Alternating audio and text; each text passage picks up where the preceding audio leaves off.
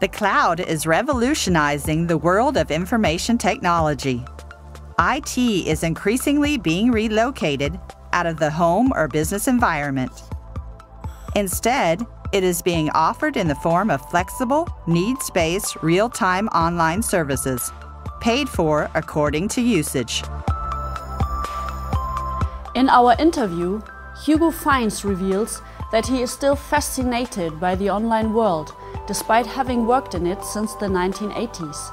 Tiny electronic chips everywhere, sending valuable data onto a global network. To the former head of hardware for the Apple iPhone and now CEO of a startup itself producing such chips, the Internet is an incredible organism. The possibilities arising from the cloud extend well beyond the outsourcing of servers and software, as the applications in this issue demonstrate. The Tesla Model S electric saloon car can be updated with new features from the cloud, for example. Or doctors can check that their patients are taking their medication as prescribed. Above all, however, business processes can be engineered much more efficiently, as the example of engine builder Deutsch shows.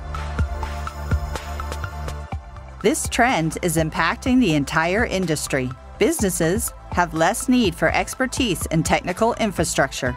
Software vendors are making less and less from selling their products and are having to update their classic license-based business to a software-as-a-service model. Hardware manufacturers are having to respond to the demands of large, powerful cloud data centers. In fact, market analyst International Data Corporation predicts that investment in cloud-capable data centers alone will double to around $70 billion by 2016. In that spirit, we very much hope you enjoy reading this latest issue. On behalf of Bernd Schlemmer and his communications team, we look forward to meeting you sometime soon, in the cloud perhaps. As ever, Bernd enjoys receiving your feedback. You can contact him at bernd.schlemmer@ebv.com.